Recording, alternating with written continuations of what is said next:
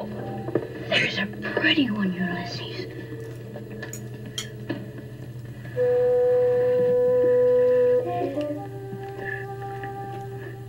There it is. Hello, BookTube. I'm Sean the Book Maniac. Welcome back to my channel. Got lots to tell you on this Friday Reads. Let's get started. I have bailed on two. Getting my mojo back. Those of you that might remember last week's Friday Read, it was just the wine talking. This was so freaking boring and poorly written. It had all the nuance of a family Christmas card letter. And then this happened, and then this happened, and then another baby was born. It's just stupid. And I had said that it had the most boring title for a novella ever, and that certainly... I'm saddest about the fact that it was so perfectly paired with this bookmark. And I tried to fill that space in my reading calendar with something on Scribd that didn't go very well either. And that was a Finnish novel, White Hunger by Aki Ollikainen, translated from the Finnish by Emily Jeremiah and Fleur Jeremiah. And I really liked the opening chapter. The translation/writing was quite lovely, describing a nature scene, if I remember correctly. And then it quickly became apparent how much the author liked writing hardcore sex scenes with a misogynistic taint to all of them that had nothing to do with the story he was trying to tell. And after about the third one of those, I decided that I'd had enough. And one of my Finnish frequent commenters, subscribers, he had similar qualms with it, I found out in the comment section on Goodreads, so I'm glad I got out of that one early. But Jer, what I would like from you now, or anybody out there, is a recommendation of a Finnish novel that I should read. Thank you. And I have started two, one of which I've already finished. So the one that I've started and haven't finished is, at long last, Britta and I have begun. We are now a third, maybe, of the way into The Far Field by Madhuri Vijay, an Indian novel that won a major Indian literary prize this year and has been not widely read on BookTube, but has been a BookTube darling. And I'm sorry to say that it started out brilliantly, and then there was so many so many soul-destroying flaws in around chapters 8 through 10 that I'm not sure I'm going to finish it.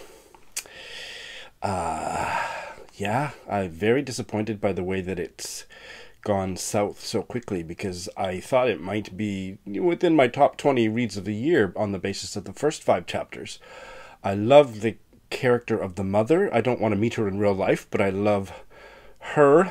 Didn't think that the male characters were very well drawn, something that Britta doesn't agree with me on, but she has other problems with the book that I don't, so it's been a very interesting buddy read. But no, I'm going to read the next 5 chapters tomorrow, and if it gets worse, I'm not going to finish it because life's too short. I can see a lot of promise in this writer, but this, by the what seemed to me like fatal flaws that have happened with the characters and the plot.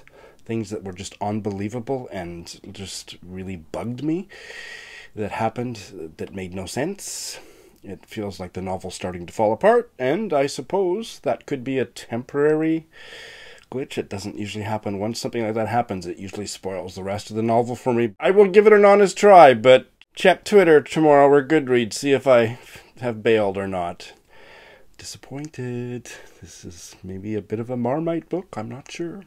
Occasionally I'll do these out of order or change the order in which I do them, and now I've realized that I'm doing that and I'm throwing off balance here, but we'll just keep going with the books that I have started. The one other book that I have started and finished is a nonfiction book.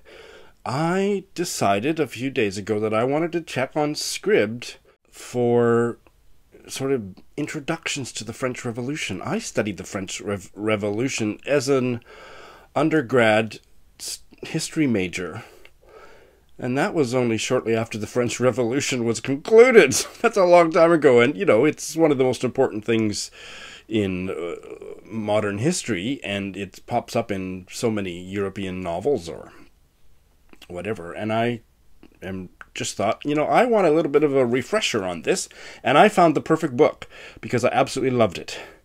And that is French Revolutions, plural, for Beginners by Michael J. LaMonica.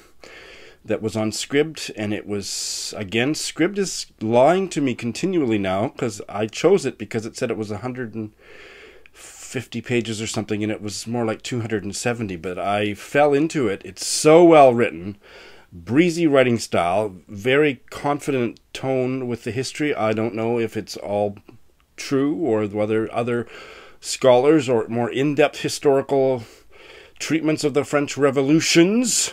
So we're talking 1789, 1830, 1832, 1848. But really, it's the whole of French history from the first French Revolution until the end of the Louis Napoleon era. Fascinating. I learned so much. I learned a lot of fun facts.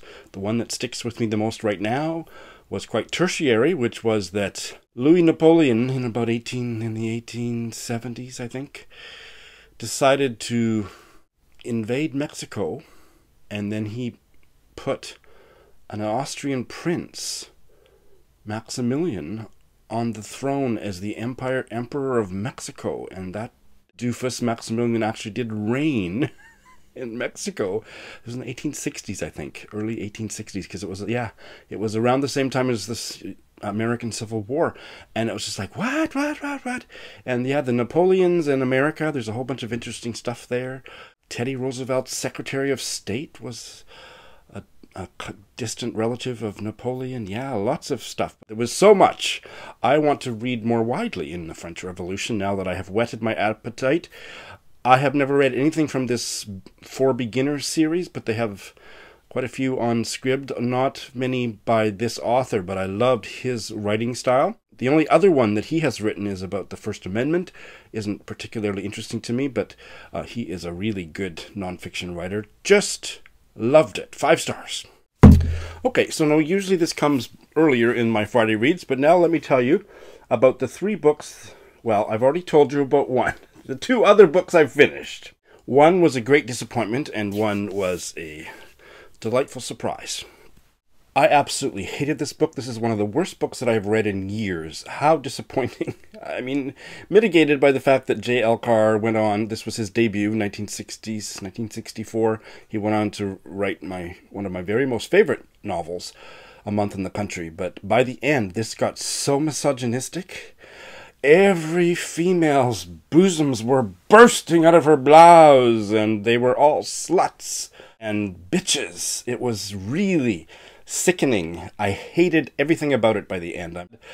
I wish I had bailed, but I'm not sure I'm going to read anything else by him unless I know going in that it's not a piece of shit like this was.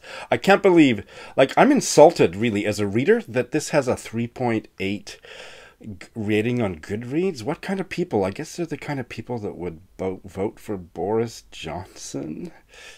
And in happier news, I finished an absolutely delightful collection of short fiction from Canada by a Congolese-Canadian writer. I mentioned it maybe last week, and I finished it today, and it filled me with joy in a 5-star way. It has the unforgettable title, Shut Up, You're Pretty, by Teya Mutanji. Wow, I'm going to do a full review. I didn't plan to, but I loved it that much. It's not a perfect book. It's a debut collection of short stories, but almost every story just made me gasp and smile, often on the same page or within the same paragraph. A writer to watch. I say it's a collection of short stories, but really I think I'm going to start talking about it and thinking about it as a novel. Each story has a little bit of a standalone quality, but really it's the experience of following this young Congolese immigrant living in Scarborough through her teenage years, where you just want to say, no, don't do that, but now that you've done that, the way that you're telling me about what you did is just filling me with delight. So, wow. That's enough. I'll have a review up in the coming days. And This is a new imprint that some publisher in Canada, I think Arsenal Pulp Press, and it's been designed to foster and encourage writers of color in Canada and other non-mainstream writers. I love that. We need more of that in the world, and we need to crowd out all the stupid asshole white guys that write this crap in the 1960s. Just push it all into the trash, can we? All right. So those two plus the French Revolution books are the three that I have started this week. And coming up, I have another buddy read starting maybe Sunday. And that is Leo Tolstoy's novella. I think it's his last work. His last book, Haji Murat. Translated, this is the translation by Richard Pavir and Larissa Volokonsky. And this will be a buddy read with Lukash. We have been planning this for a year or something. I know I've read some of the smaller Tolstoy books, like in university 1,000 years ago, and I don't remember any of them. I don't even remember which ones I've read. I know I haven't read either of his tomes, but this feels like this will be my first Tolstoy. So, and we're going to do this as a 2-day buddy read, so I'll tell you all about it next week. And again, I might fold other stuff in this week, but nothing that's planned at the moment. And I have one other buddy read, and I have pretty much committed to doing one more shorter novel as a buddy read at the very end of December. That will be my last buddy read of the year. And I am indeed thinking that I'm going to cut back quite substantially on my buddy reads next year. I love them, and I am now have gotten to a place similar to where I have gotten to with readathons and whatnot, that I just kind of want to go rogue, go independent, and do maybe no more than 2 or 3 a month. Or a maximum of 4. Maximum of 4, because I'm usually doing 6 or 8 a month, and that's now feeling like too many. But I always end up enjoying almost all of them. And the ones that I don't enjoy, you'll have to buy me a drink first before I'll tell you which ones those were. Anyway, I was going to say something about the UK election, but I have no words, and it's not what this channel's about, but I'm thinking about those people who live there and are feeling vulnerable and shocked and depressed, sending out lots of bookish love and fingers crossed that things won't be as bad as they seem like they're gonna get. So on that somber note, that's all I have for you today. What do you have for me? That's what I want to know. Thanks for watching.